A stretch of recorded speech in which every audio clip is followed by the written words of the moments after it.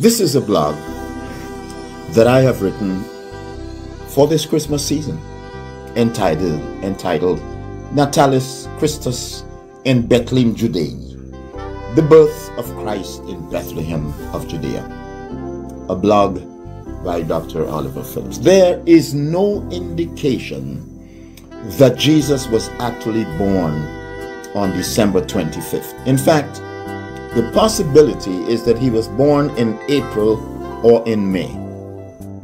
That can be determined on the basis that Luke's account is built around shepherds living in the fields, keeping watch over their flock by night. Luke 2 and 8. December 25th was much too cold and inclement for sheep to be sleeping in the fields. Normally, shepherds didn't take their flocks into the field until April. The selection of that date represented a political and social coup on the part of the early church.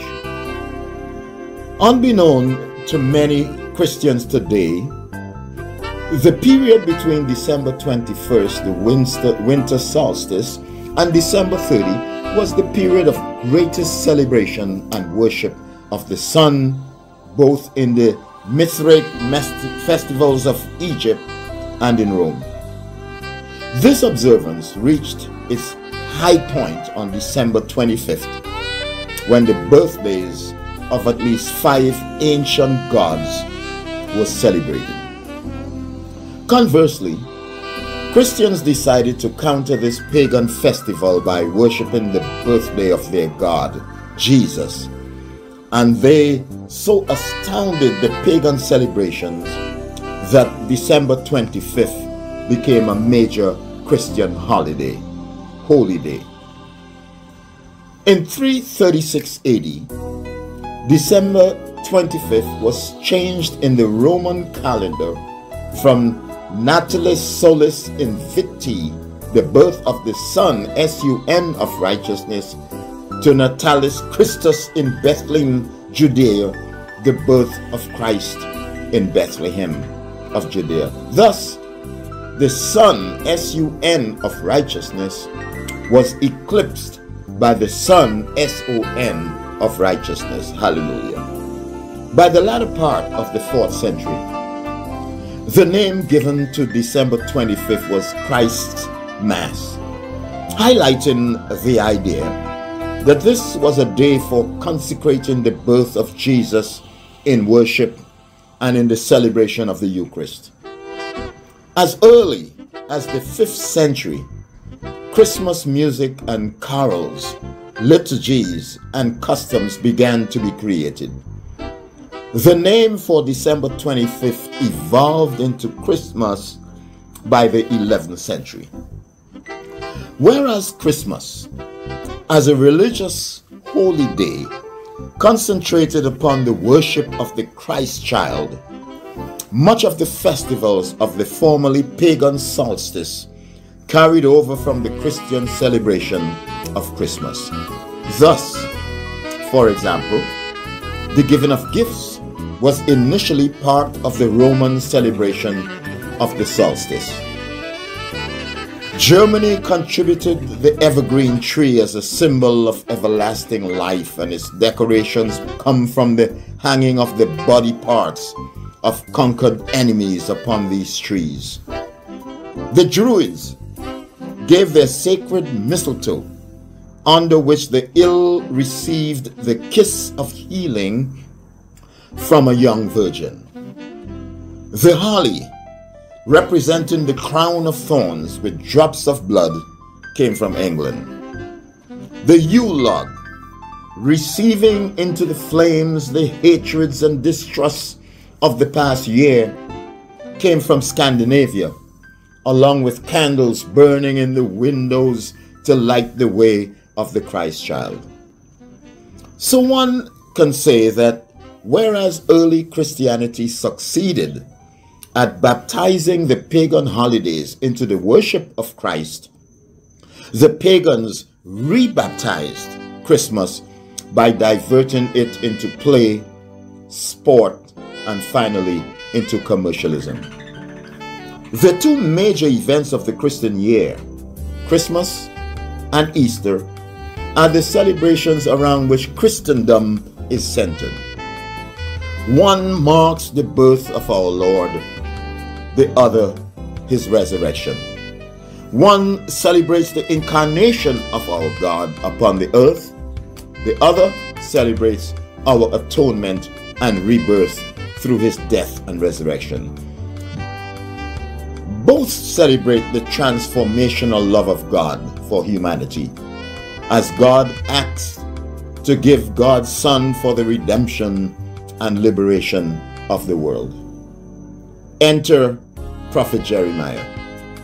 My Old Testament exegetical work at Howard University School of Divinity centered on the prophet Jeremiah.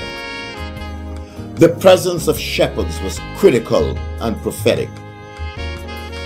Jeremiah contended that the Davidic monarchy had an obligation under God of establishing and maintaining justice throughout the nation, but particularly in defending the rights of those who were most economically and politically vulnerable in that society, i.e. the widows, orphans, and aliens.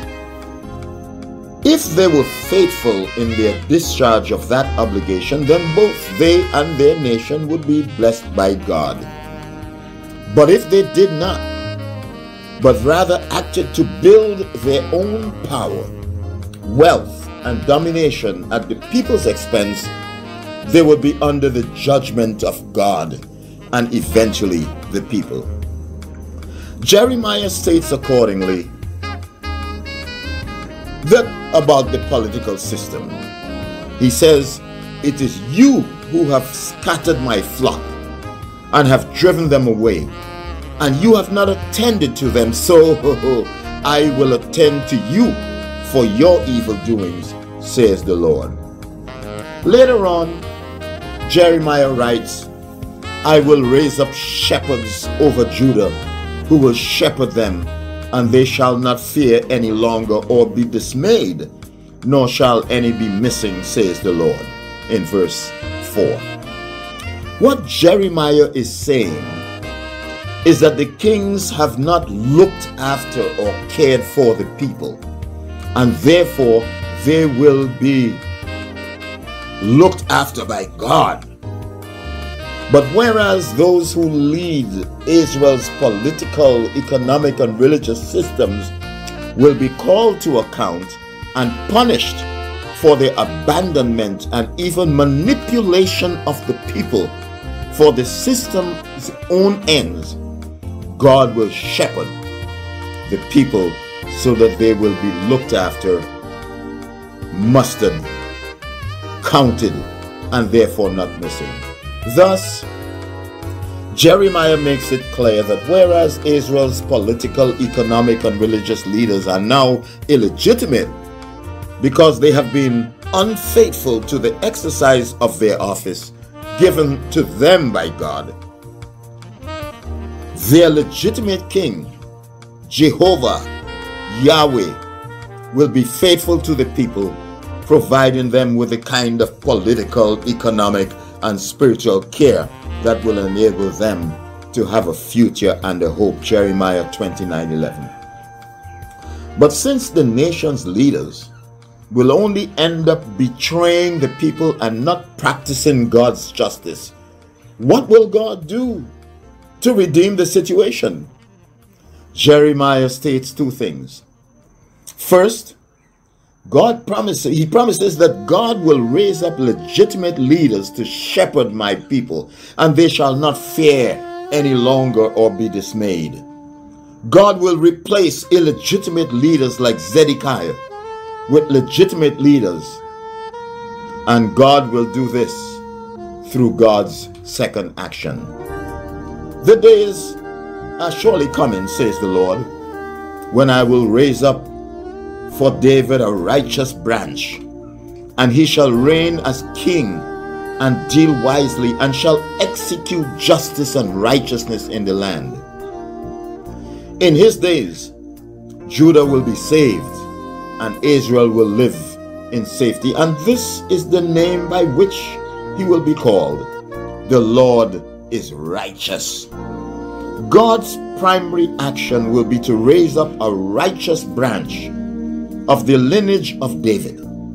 Because he will be that righteous branch, he will reign as king and shall execute justice and righteousness in the land. With his reign, Judah and Israel will live again as one nation and will live in security. The name of this righteous branch will be the Lord is righteousness. May we welcome the shepherds this Christmas. Merry Christmas and a prosperous New Year. May the Church of Jesus Christ welcome the shepherds at this Christmas. God bless you. Happy New Year.